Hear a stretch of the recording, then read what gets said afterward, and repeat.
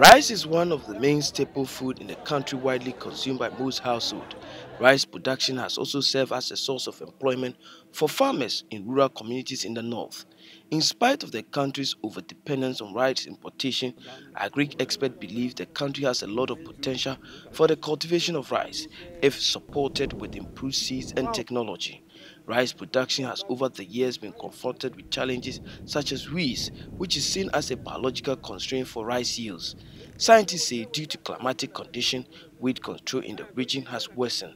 A weed scientist at CSIR, Mawunya, in an interview with Vasa One News, outlined some best practices for weed management. Our management of weeds in this season can be put in two major ways. First, non-chemical usage, and then secondly, with little usage of chemical. The non-chemical usage in weed management will start first of all with land preparation, good sorting of seeds. That's improved seeds, because if we don't use the improved seeds, we have weeds even in the seeds, and when we plant, it will be transferred onto the fields.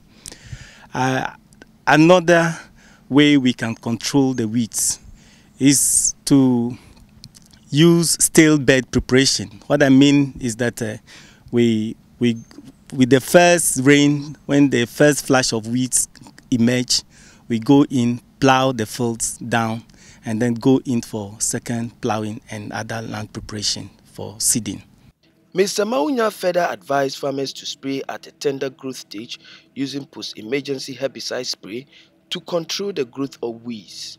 Weed management is not only about application of chemicals.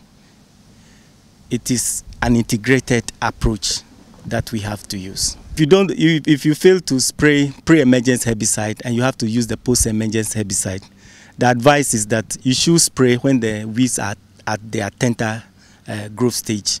In fact, between 5 to 8 leaf stage, it will be that is too late for application of post-emergence herbicide. But below that, you can effectively control the weeds through using post-emergence herbicides. Mr. Mawunya urged farmers to use improved drought-tolerant seed varieties for rice cultivation. From Nyankpala, Noah Nash for Vasa One News.